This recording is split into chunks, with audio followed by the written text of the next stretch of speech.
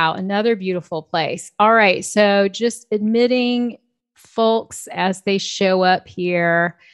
Just want to make sure I don't miss anybody. So what we're going to do, I know, isn't that cool, Gail? People from everywhere here. So what we're going to do is I've gotten some nice questions, a couple that I think will be useful to everyone. So I'm going to start off with those. Thank you guys for putting those questions on the form that I sent out on my email list. And by the way, if you haven't joined my email list, here is my website, lauracoylecreative.com. And at the bottom of the website, there's a way, a link to get to on my email list. And then I let everybody know about webinars when they come up. And then also, this will be posted in Sneak Peeks. So if you're not already enrolled in Sneak Peeks, let me give you that link. All right. So the next question that I got, which I thought would be interesting and helpful to people. This one is from Sandi, who's in Australia. Hi, Sandi. I'm so glad you're here. All right. So what she was seeing is that, let's say I've got my white arrow here, and she has these sort of floral motifs, these abstract motifs here. And if I just marquee over them, you can see that every one of these corner points has a corner widget on it. So these are the live corner widgets that allow you to round all of your corners like that. Or you can round them one at a time. But she was wondering, why is it that here I've got live corners that I can work with, but over here I don't, or at least there's two of them, and then the rest of them don't have live corners, when clearly, these look like corner points. I mean, they're, two curves are coming together right there. So it's got to be a corner point. So it took me a minute, but I sort of, I found a solution for this, and I can tell you what the issue is, first of all. So let me go ahead and go down here to where I've copied one of the motifs, the one that only has two active corner widgets. So there is a setting let me go into preferences. I'm using the shortcut Command or Control K. And if we go into selection and anchor display, there's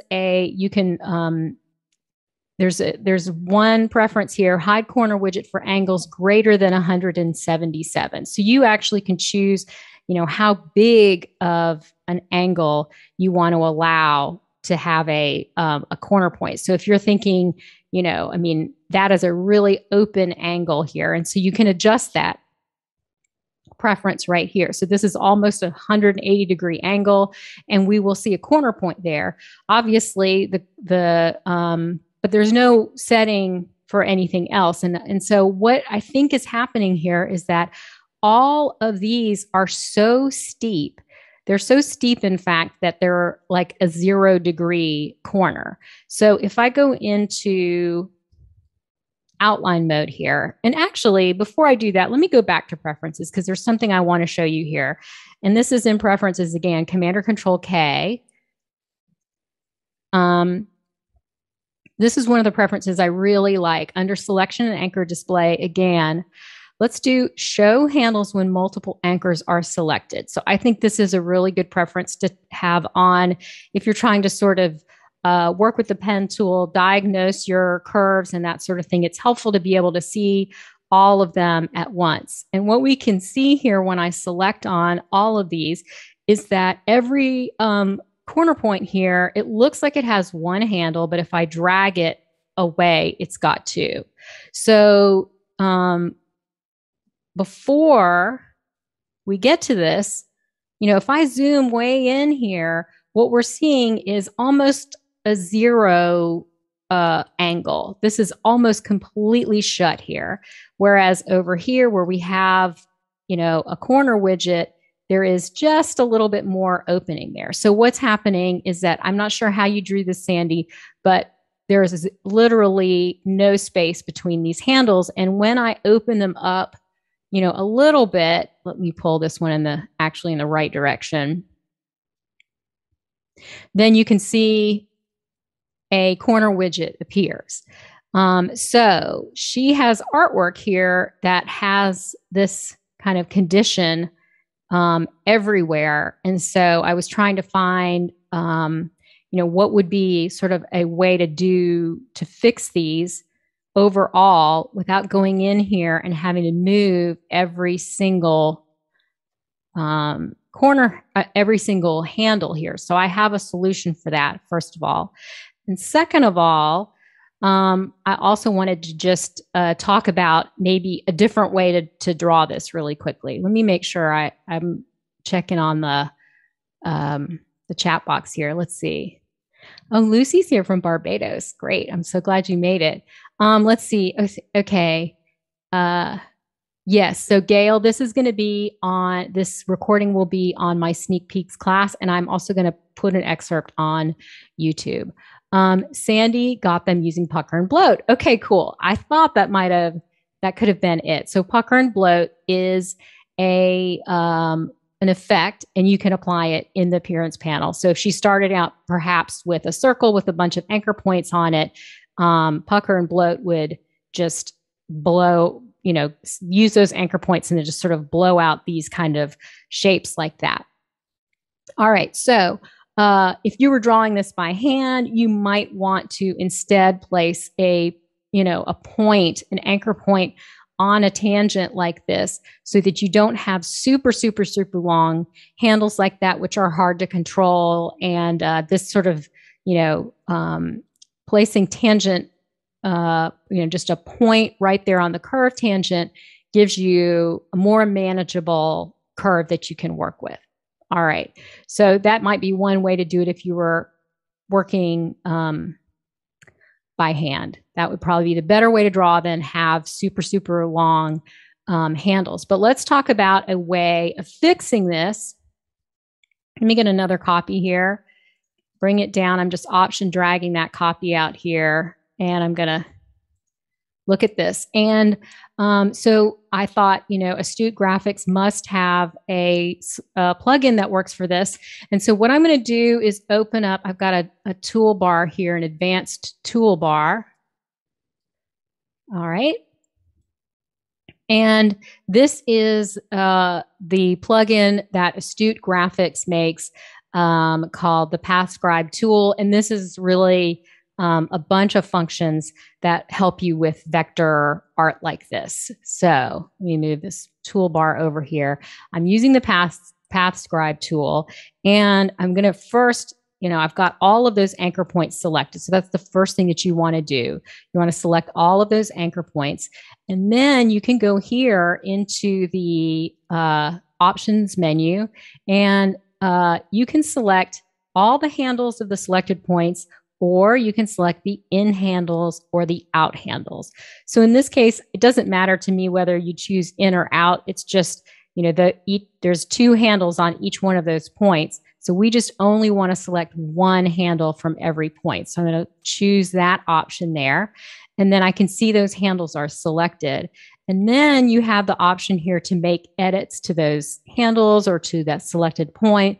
And in this case, I'm going to use rotate. So I'm just going to rotate that handle by 1 degree just by clicking 1, 2, I don't know if I have to do this, maybe 3 times. Let's see. So now we can see there's some separation between those curve handles. And if I go ahead and I get my white arrow and select those points, now I see those corner widgets, and these can all be rounded like that.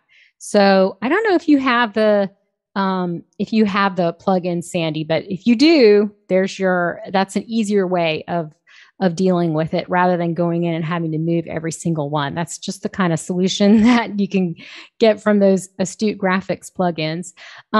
Okay, let's see. Christina says, I've noticed sometimes the corners are pointed, sometimes they're flat. Is this happening for the same reason? Okay, I'm so glad you asked that because I did want to talk about that as well. So I'm going to talk about that next. Teresa says, where is the info repeated? Teresa, it's here on we will take this webinar, and it will be, part of it will be posted on YouTube, on my YouTube channel, which is youtube.com/Laura Coyle. And then we have my sneak peeks class here, which is on my Teachable website. So that's where Sneak Peeks is a free class where I post the webinars. All right, so let's talk about what Christina asked, because this is also a really good question, and there's an important distinction here. Okay, so what we're looking at with Sandi's artwork here is that, if you look at this one here that has all live corners, if I go into live corners is the way of rounding all the corners. They also have different corner types, like a chamfered corner that's sort of just sheared off at an angle. So those are special types of corners, but just the general stroke settings that have already been around forever that are here in the stroke panel, you can choose what kind of corners you want. So right now, this is a mitered join. So you can see it just comes to that 90-degree, or at least it just comes to a point there. This is the round join. So if I go ahead and click on this, you'll see all of these corners get rounded. And that's not the corner widget doing that. That is the stroke setting doing that.